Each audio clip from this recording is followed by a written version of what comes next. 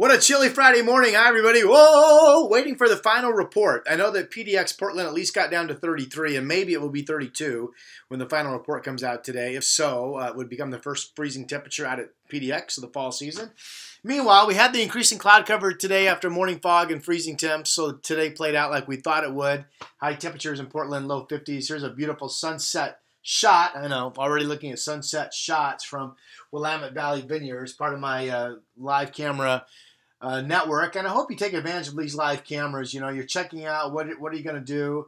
Let's say you want to go to the coast. What's going on? Here's Gerhardt by the sea. So that's Tillamook Head. So if you don't know, here's Gerhardt. You look south. Seaside would be right in this nook. So that gives you a shot of it's dry, but a lot of clouds at the coast right now. Okay, weekend. Let me pull up my 7-day. Here we go. All right.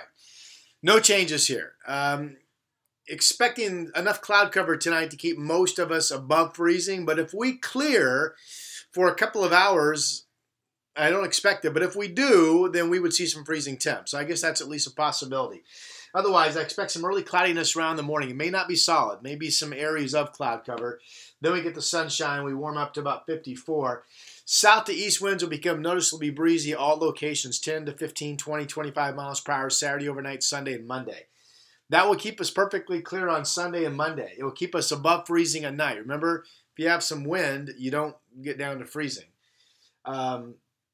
Temperatures, I still think have a chance to get up to 60 both days. Wow. Then Tuesday, the east winds are gone and the south wind turns to more of a southwest flow. We cloud up later in the day. We have a front Tuesday overnight and Wednesday morning. This looks to be about 1/10 of an inch of rain right now. And then Thursday looks to be a dry day, but the confidence kind of lukewarm on that. This guy right here, Friday of next week, a week from today, right now that times out to be a strong cold front where snow levels with some decent accumulating snow could fall all the way down to 3,000 feet Friday overnight into Saturday in the Cascades. And we'd have a chilly weekend following that Friday, a week from tonight. So keep an eye on that. Have a great weekend. Again, if you have something outdoors and you need to protect it, don't assume I'm right here. If we clear tonight, there could be some freezing spots. If the winds aren't as strong as I think they're going to be widespread across the region Sunday morning, we could have some freezing spots. So just keep that in mind. I will talk to you soon. Have a great weekend.